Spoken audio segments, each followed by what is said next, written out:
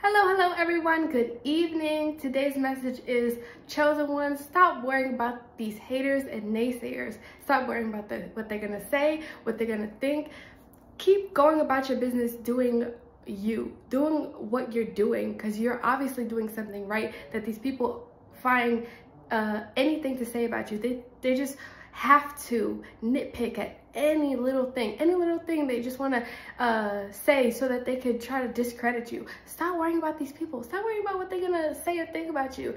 None of their opinions matter, okay? They're only saying these things to talk down on you, to discredit you, so that when people look, that they would think like how they think, because they are jealous and envious of you. In Jesus' name, that's how true it is.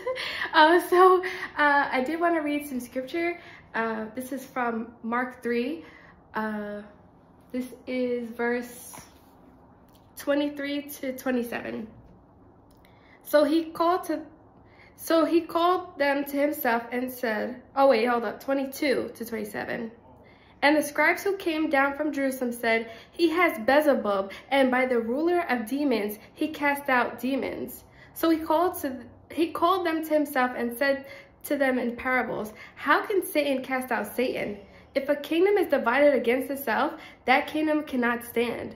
And if a house is divided against itself, that house cannot stand. And if Satan has risen up against himself and is divided, he cannot stand, but has an end. No one can enter a strong man's house and plunder his goods unless he first binds the strong man, and then he will plunder his house." Okay, so Jesus was healing people, setting people free, and they were so jealous and envious, and they were hating on Christ, right? So they're like, oh, well, he is possessed. He has the spirit of Beelzebub. He cast out demons by the power of demons. And Jesus was like, are you serious? Do you even hear what you're saying right now? How can Satan cast out Satan? That doesn't even make any sense. If a kingdom divided against itself cannot stand, that makes no sense. But they tried to make something out of nothing because they were so mad and angry, bitter and jealous at Jesus and everything that he was doing, because they wanted to be like him, but they couldn't, because we are men and we have our flesh. And when they looked at him, they saw how wretched they were, and they didn't want the people to see them wretched, because they were putting up a front like they were perfect. And the people, when they saw Jesus, then they saw this is what a true man of God is, not whatever these Pharisees and scribes are trying to portray, because they're trying to portray like they're perfect, right? He said they're like a cup. On the outside it looks all clean, but on the inside it's so filthy and dirty, because they were hiding everything that they were doing, right? They weren't letting people know that they too fall sometimes. They too have certain things that they have to get right. They are not perfect. And Jesus set the standard, and they hated him. And I just wanted to let you guys know, if they hated Jesus, they're gonna hate us. If they tried to discredit Jesus, they're gonna try to discredit us. If they said that he was possessed by demons and working through the power of demons, they're gonna say the same thing about us.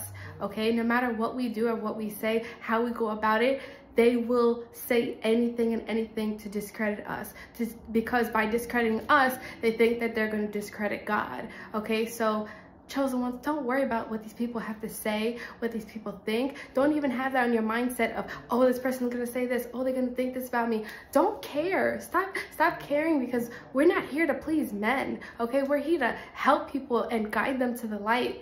We're here to motivate people, inspiration. We're here to spread God's truth, God's word. We're here to bring hope to the hopeless. We're not here to please men, because when we walk in our authority and when we're preaching the gospel, we're not gonna please men. Okay, most of the people will hate us.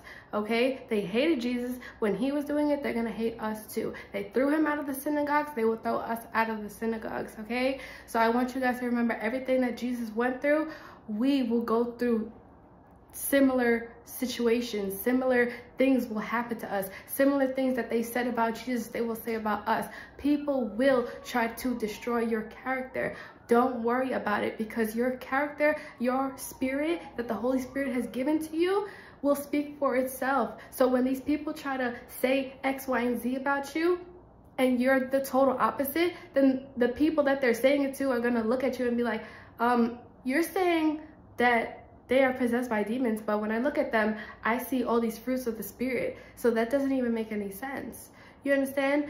Oh, you're saying she's this, you're saying he's that. But when I look at them, I see different, because they see the truth rather than the lies that these people are trying to spread. So don't worry about these people, what they have to say, what they think. Don't worry about that. Only worry about pleasing God, because that's all that matters.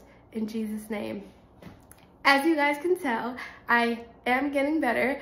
I wouldn't say I'm 100%, but I would say I'm almost there, and I'm just so thankful, because